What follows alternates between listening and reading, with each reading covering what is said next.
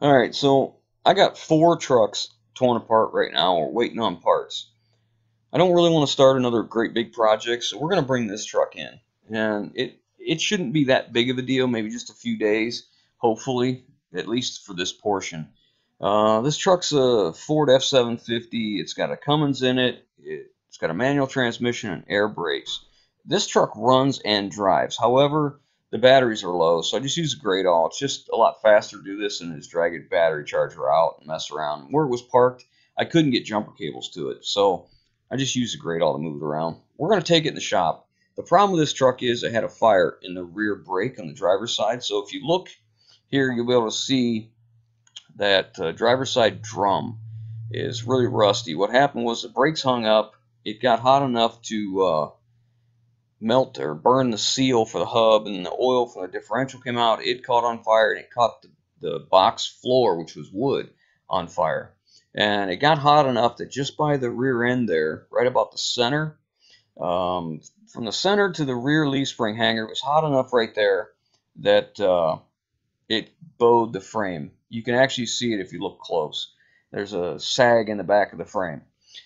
When I went to go look at this truck, I set a laser up on the front of the frame and shot the beam back and looked on each rail and from one rail to the other rail to check for what the damage was, to see how bad of a twist it was or how bad of a bow, if it was one side or both. And what I found out was it was isolated to the driver's side frame from the front leaf spring hanger to the rear leaf spring hanger, and that area is where the bend is. So the frame in front of that is in good shape. And I know a lot of guys are going to say, oh, it's been hot, it's not tempered, it's not this. Listen, it didn't get very hot on the section of frame I'm using because the factory paint's still there. You know, the factory paint would have came off pretty quick. So I'm pretty comfortable with that. We're going to do some other stuff to this truck anyways, so we're going to be in good shape. The body's in really good shape. Good hood, good quarter fenders, good doors, good rockers. It runs good. The transmission shifts good. Battery's a little weak. Fuel tank needs a little work, but you can see the frame here. Look how clean that frame is until we get right here, and then the paint's gone. So we're just going to cut it right in front of that leaf spring hanger, and we're just going to discard the rest of that, and we're going to replace it with a different suspension, suspension and differential. You can see it on this side as you go forward. The frame's in good shape. So here I'm going to disconnect the batteries. I'm going to use a plasma cutter to do most of the cutting on this. So I like to disconnect the battery negatives and then take the negative off of each battery themselves, so there's no chance of us messing something up if the ground happened to touch again. I'm having trouble with my plasma cutter. It's a Hypotherm 45, and I bought a consumable kit, and I went through them really quick, tearing a couple trucks apart, and I haven't got any more since. And I need to order some more. I just keep forgetting, and I keep buying these consumable kits because they have all the pieces in it. Well, I end up with some of the pieces that I don't need, so I guess next I just need to get the 2 pieces for the tip and keep more of them around because I'm just going through them left and right. I'm using this socket here. It's made by Snap-on. It's like an extension with a 12 millimeter socket on the end of it, so you can get your impact in there and not hit the drive shaft with your impact. This U-joints are just held on with just the straps. They're just straps and 12 millimeter 12 head bolts. Snap-on makes these in a 13, a 12, a half, and a 9/16 if I recall. I typically end up using the 12 millimeter the most. It seems to be the most popular. These came out really nice, so it was hot enough to melt the thread locker because I didn't have to heat them up. But it wasn't too god awful hot because there's there's still grease, some grease in the U-joint, which was good. I'm throwing a strap across here so when I pop this drive shaft loose, it doesn't slam down and hit the ground.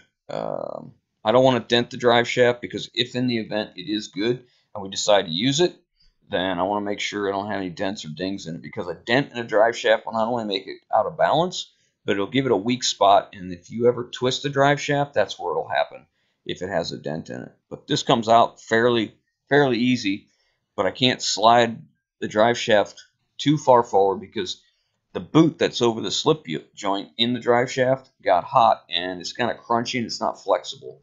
It's not burnt off, but it's just enough it's not going to let it flex, so I have to take the clamps loose so that I can, and I cut the boot off and then I can slide it back and forth. I took the drive shaft apart and looked at the slip yoke inside. It still had grease in it, and the I think it's Teflon they use in there. It sure feels like it. It was all in good shape, and the drive shaft slides back and forth because it's hot. If I have another drive shaft that I can use in place of this that's in good shape, I will. If not, we'll inspect this one. Again, this is going to be my truck, so if I have troubles, it is what it is. I'm putting these glasses on that I got from Amazon, and they're supposed to be the right lens for plasma cutting, and they're apparently not, because I can only use my plasma cutter for about 15 or 20 minutes before I start getting a little headache and my eyes start hurting, you know. So I typically use a self-dimming helmet, welding helmet, because it just works better. At first, this one was cutting pretty decent, and the tip was worn out. It wasn't doing very well. You can see these big gouges. I don't have any good tips, so I'm going back through my old tips, and I'm finding the ones that are the better of the bad ones, let's put it that way. And this took far too long because I don't have any good tips, but I just have to get some more. I just keep forgetting too. I go through them. Like, it seems like when we're cutting that rusty, nasty crap, it's so hard on the tips, like that flashback of crap that comes back. It's just a big pain in the butt. So here I got the chain set up, supporting the back of the frame of the truck. And what we're going to do is cut the frame and then let the rear section of the frame, because there's so much that hangs from the center of the axle back, it's going to want to tip down. So I'm cutting the bottoms so that I can be in a good place when I cut it, so they can just pop up and be out of our way and we won't get hurt. But this just took too long. You can see there in that leaf spring hanger there's some remnants of the floor laying in there, and again, all of this is no good. We're just going to cut it off. Now, I'm not going to be cutting my frame at this point. This is a rough cut here because it doesn't matter. When we actually get ready, we'll measure it out and we'll cut the frame with either my partner saw, an abrasive wheel, or portable bandsaw or something. I like to use my partner saw. It makes a really nice, clean cut, and it's real easy to manage, so we know we got a good surface to work with, because this truck's going to get a hitch on the back of it too. We're going to put a hitch plate with pintle hook and probably a 2-inch receiver, I think, maybe in the back. We'll have to see when the time comes. But we're going to keep moving on this. I've got another suspension already sitting there, and we're going to bring it over and get it ready to go. I'm not going to be doing the drilling like I've done before, because this is not the same suspension. So I'm not going to have my whatever you want to call it, the story pole. I'm not going to be using it that way. I'm going to do something different to line up my holes, because it's completely different. We'll find our center of the wheel where we need to be, center of axle, and then we'll measure off that. But we'll finish getting this cut apart. You can see how long it's taken. I don't have to disconnect any air lines or wiring, because in the fire it already melted off. The air brake relay valve is no good. The ABS valves are no good. So we're going to be taking them off of another truck.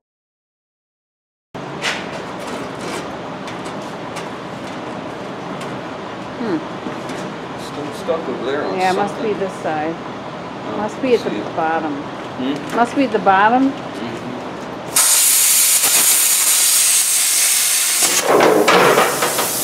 it goes. Okay, I'm going to lift this up and get jack stands under this now. And then we'll get that out of the way. Let's drive it. Okay.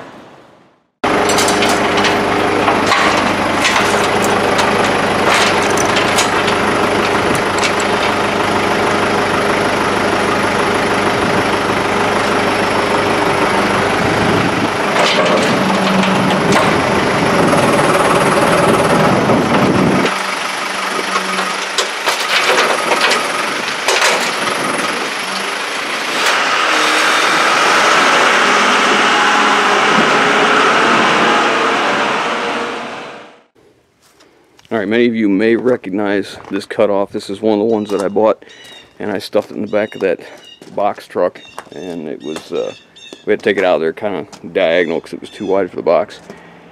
Anyways, this is the suspension and the rear axle I'm going to use for the F750 we're working on right now. It's an air ride, it's an airliner. The tag was missing off of the rear axle, so I went to the front, found the plate down here, and it matches. We got the right ratio, so that works out well. It's at least a 20,000 pound axle. Seeing how it's a rear drive axle, this particular one doesn't have a parking brake on it, so we'll have to change these brake chambers out. We'll be putting a 30-30 on it instead, so we'll have to take care of that. And I believe it needs some brake work and shocks and stuff like that. But anyways, we're going to get all this loose.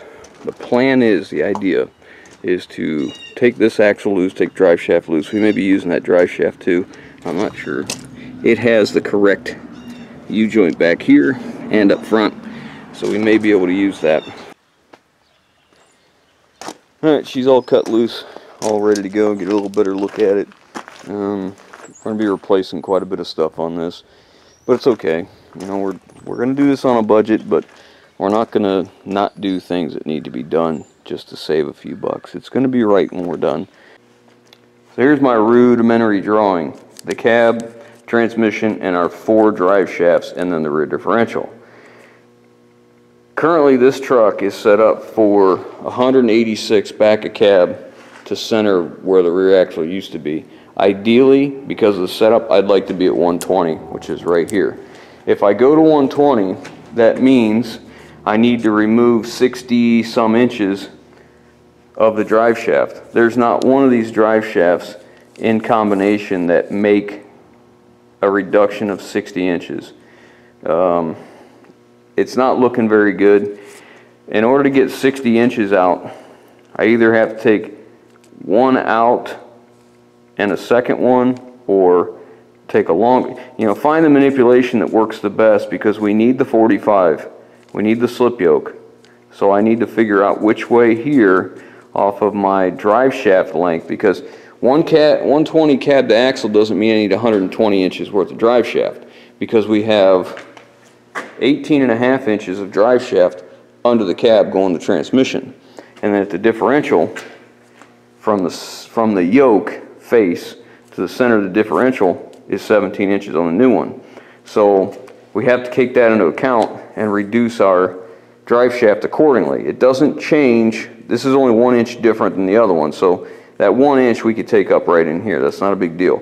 But if we got to cut a drive shaft and make one, that's where we'll take it out in whichever one. So I have to figure out which one of these is going to get us to where we need to removing 65 inches is what my math worked out to be. So I have to find a combination here to remove 65 inches. Typically what I'd like to do is take this drive shaft out, shorten this one. Because at 65 we're getting close.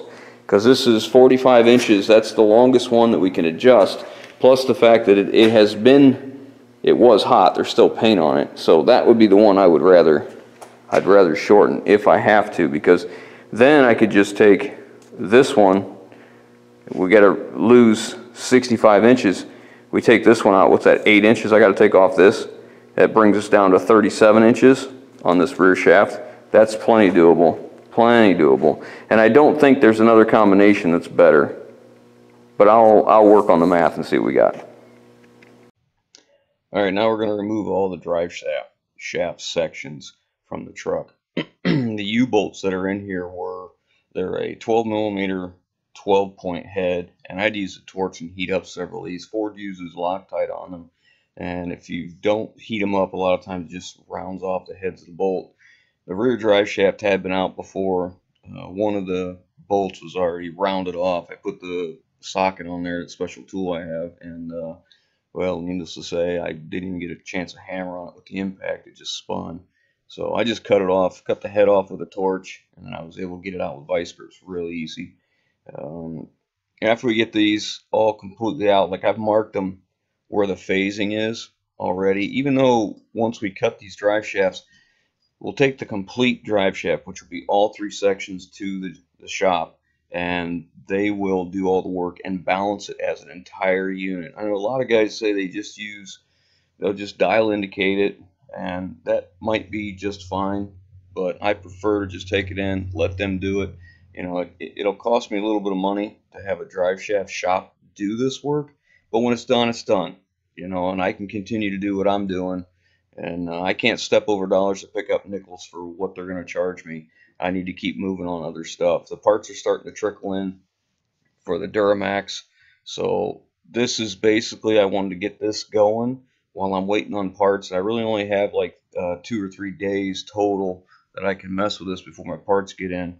So here it is, we're pulling the last drive shaft out. This is a 57 incher. So what I've decided to do is remove the 57, use the 43, the 44, and then the rear one with the slip yoke, and have it reduced down. And I'm going to take that into the shop, and I'll let them know that it had been warm.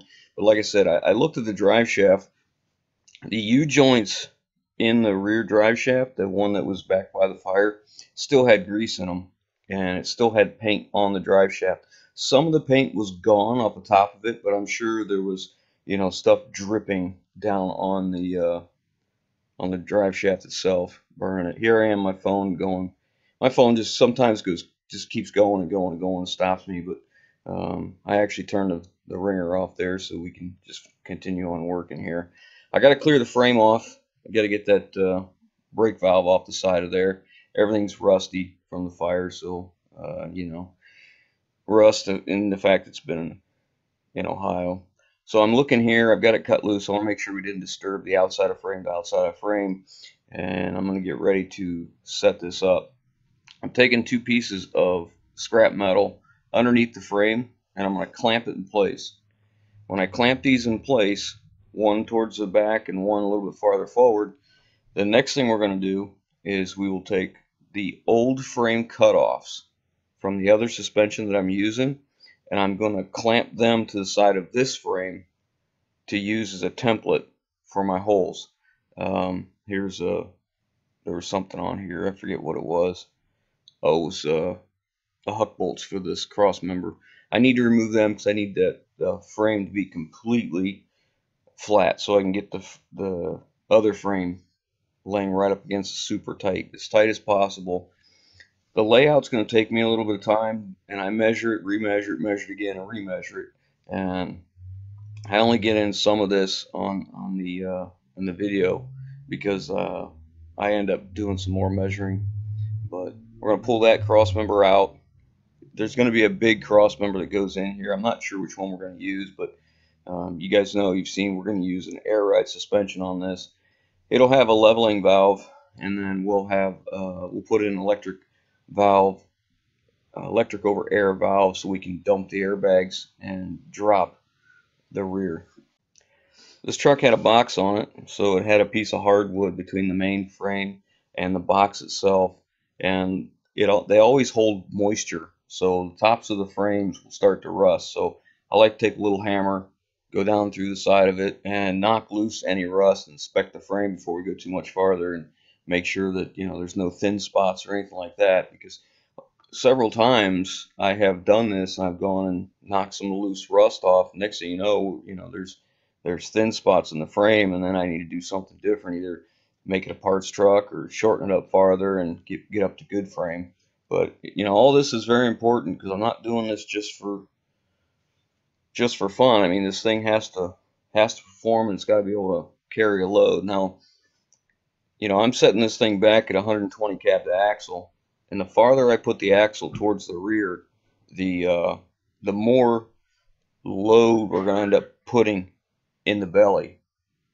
So we get that axle farther back, from the center of that axle, or the front leaf spring hanger, to the front axle takes more of a load. So it's very important that the frame's good and strong, and it's got plenty of support. So now I'm laying the frame up here. This is the passenger side frame rail flipped around backwards, so that we can use it as a template. So it takes me a while to get it all squared up just right. Like, I put my marks dead on. I don't want any error here. No 16th, no 32nd. I want it as absolutely as close to perfect as I can get it, because there's a lot of variance in suspension bushings and stuff like that on this axle. So I want to start with where we need to be and let the variances be in the bushings, not in our work. Here there was a mud flap bracket welded to the frame, and I think it was TIG welded. I was going to try and just burn it off the torch, and it just isn't working, so I'm just going to cut a section of the frame out right where it's at. It's much faster than grabbing a grinder and grinding that down to nothing and flat. So that's what I'm doing here. There's another one on the other side frame rail. I have to do it too, but here we'll get this stuff set up. I said I wanted to do this on a budget, and I do for sure, but I'm not going to sacrifice the quality of the build or the usability. You know, I mean, I want this to be inexpensive as it can be, but it still has to perform. You know, it's still got to be what we need it to be. And I'm not going to tell you exactly what we got going on here, but you know, I bought this truck reasonable, obviously, because the rear suspension was no good and this frame section was no good towards the rear. So it's a perfect truck to do what we're going to do with. And you know, you see us here, we're double checking and rechecking and all that. We're getting ready to mark our holes now. I'm getting my center of axle, as you see right here. All right, so we got the frame set in place, and I'm getting my center line, and I'm using the bump stops. That's where my framing square is set up there. There's 2 bolts right there. There's actually 4 of them on this side. We'll have to drill one more because this is the opposite side of the frame rail, the old suspension, the donor suspension we're using. The panhard bar or track bar, whatever you call it, it mounts there. So there's one hole missing. I got it all squared up. We're dead on. And before I decided to do this, I took some measurements from the original center of axle forward to different points on this frame so that I could use that as reference to come back to make sure that we are square. I've got it C-clamped in right where I want it. The tops are even, the bottoms are even. It's the exact same thickness of frame and height of frame, which worked out really well. So the next thing we're going to do is mark out all the holes. This thing has a huge cross member in the front because it was a tandem axle, and I'm not sure we're going to use them. It's a massive cross member. We're going to see if we can use the other one. We'll have to see for sure, but we're just about ready to mark off the holes here on each side. All right, so I used the paint to mark these holes, and I took a scribe and a real sharp pick, and I went inside each hole and I made a mark on the diameter of the hole so I'd have something to go with. Then I come back with a center punch. I wish I had a transfer punch that was the right size to go through these holes and just make my center hole, but these aren't drilled holes in the donor frame. They're punched holes. So in a punched hole, what you have is one side of that hole on one side of the material is larger diameter than the other because it's punched. It's not actually a milled hole. So they don't work real well. But like I said, I did the paint, the scribe, and the center point.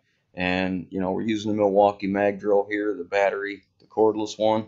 And I drilled this whole entire side on one battery. And I'm ready to drill the other. And I still have 3 bars out of 4. So this thing does very well. I'm using an annular cutter.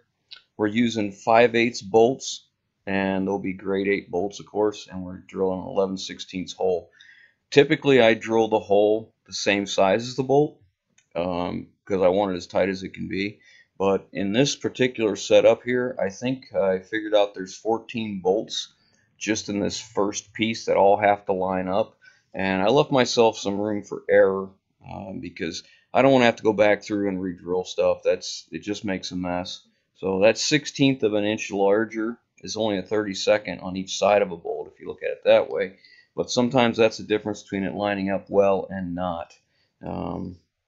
It's actually drilling nicely.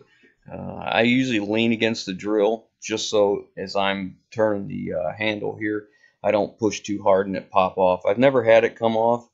But you got to be careful when you're using this. If there's any rust on the side of the frame, you need to knock it loose because it will not hold. You know how you get that rust flaking, you know, at least in our part of the country here up in the Northeast.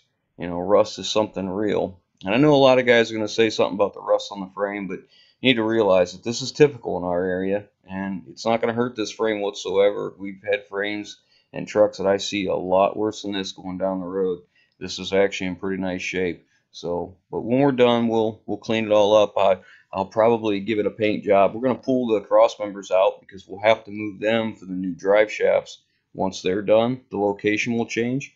And a thing to note about these cross members is they're not put in all at the same level. They tend to be a little bit higher in set in the frame channel in the front of the truck, and as they work their way to the back, they work lower.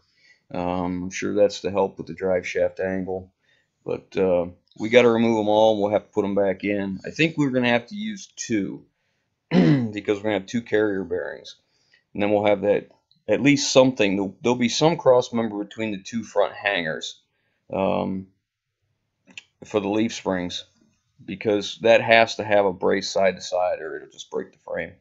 There you saw me, I was taking the bump stop because this, again, we used the frame from the passenger side. It didn't have the fourth hole for the bump stop. So I took the bump stop, put it in place, bolted it in, marked the hole, took it off, and now we're drilling the hole. Now we're going to get set up on the other side. It's a repeat, rinse and repeat. That's all we're going to do here. I didn't have a 13/16 annular cutter, so I'm going to be picking one of them up this morning here, and then we can finish up the cutting on this side. My goal is to get this all drilled out, put some tires on that other suspension, and roll it in here and get it lined up, throw some bolts through it, make sure everything lines up good, and then make my decision on what else we're going to be doing. So I'm getting the other side set up here. This way of doing this is working okay. It's not my preference, of course. It would be nice, but you know, when you paint these holes, or you mark, like I painted them and I took a sharp pick and then traced the circle, the hole out. It's just not nearly as accurate. It'd be nice if I had a transfer punch that fit, but like I said earlier, these holes in the original frame are not a drilled hole. They're a punched hole. And, you know, they had huck bolts coming through them, and a huck bolt gets, you know, basically it's a huge rivet kind of deal. But we're going to be, you know, drilling with annular cutters. And them annular cutters, I mean, we get some serious life out of them. I mean, I have one cutter that has done 6 trucks, and it's never been sharpened. But we use an awful lot of oil when we're drilling, and it sure seems to make them last a lot longer because they're not cheap, but they work very well. So we're getting ready to take the axle into the shop and go ahead and mount it up. But the way this is going to work out, I'm not going to be able to use this little short shaft. I was hoping I could, but you know, the slip yoke needs replaced, and it's just not worth it. So we're just going to pop it out of here. I'm using a brass hammer here on those socket extensions. They're 12 millimeter, 12 point, like I talked about earlier. I use a brass hammer so it doesn't mess up the end of the anvil where the impact would go in. I've had that brass hammer for a long time, and it's getting to be where it's loose, you know, in the handle. I'm gonna have to do something, replace it or something, I don't know. But I need to get this drive shaft out of here, and it's a whole lot easier to do it now than it is with it in the truck. I did end up using drilling out for that monster cross member. We don't need that thing, but it surely isn't gonna hurt. You know, I lie to myself sometimes and say, I'm just going to do a real quickie budget build here. I'm going to use what I got. I'm not going to go hog wild spending money and stuff. I'm just going to make it work. Well, most of you probably know better than this anyways, but I'm looking at this thing, and we're doing we're doing brake chambers, we're doing brake shoes, we're doing drums, we're doing shocks, we're doing probably airbags. I think the airbags leak. We're going to do relay valve, sensors, some ABS wiring. You know, there's just a pile of stuff to do because, you know, among all things, if I'm going to build a truck for us to use, I want it to be usable. And I want to get in that truck and go and do something, but there's this wrong with it, or that's wrong with it, or this needs attention. You know, it's a whole lot easier for me to just spend the money now and do what needs to be done, put it in the truck, and then I don't have to touch it again. And that's the way I kind of look at things. You know, regardless if it's something that I'm selling or something that I'm working on for myself. This truck's for myself, so you know, it's no different. So I don't want. It's hard to make the time to do something like this, so I certainly don't want to do it again. But we got that drive shaft out, so now we'll be ready to slide this thing in. We're gonna use a grate awl. We're gonna slide it up underneath the frame and put it in place.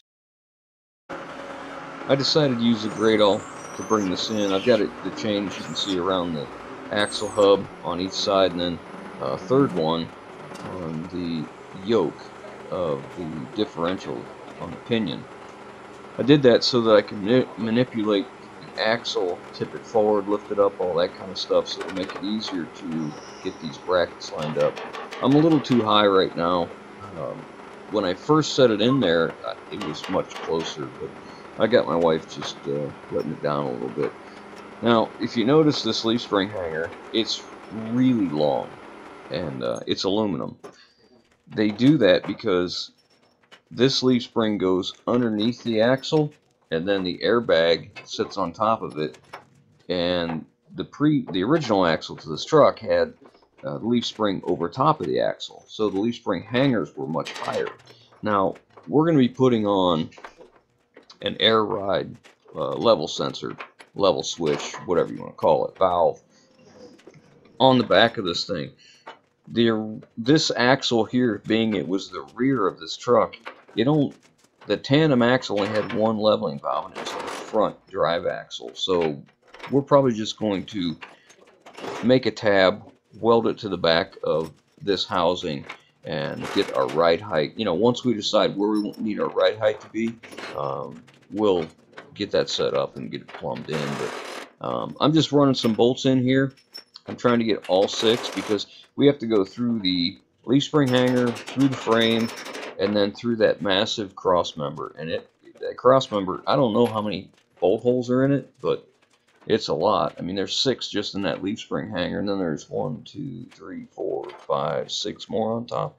I can't tell anymore, but everything lined up pretty good. I was pretty happy. I was a little concerned because the way we were doing it, when we put those frame sections up there, you know, I was using spray paint.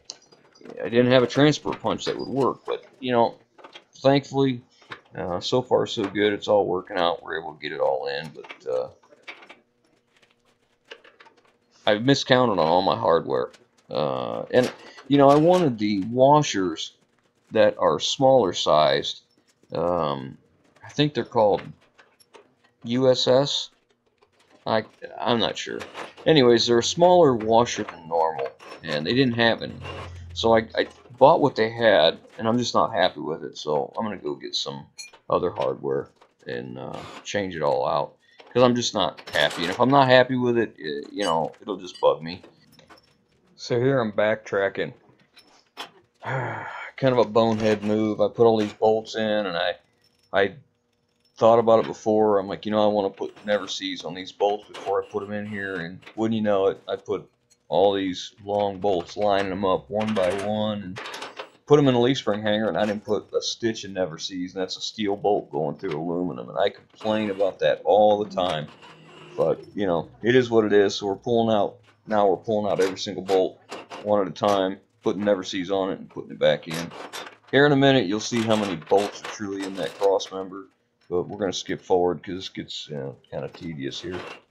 I'm going to continue to put the hardware in this cross member. My wife is sweeping up all the drill shavings. Look at all that. It just seems wrong to take that much metal out of a frame, but I got to tell you, getting that Milwaukee magnetic base drill with those annular cutters was the correct thing to do. That thing works so well.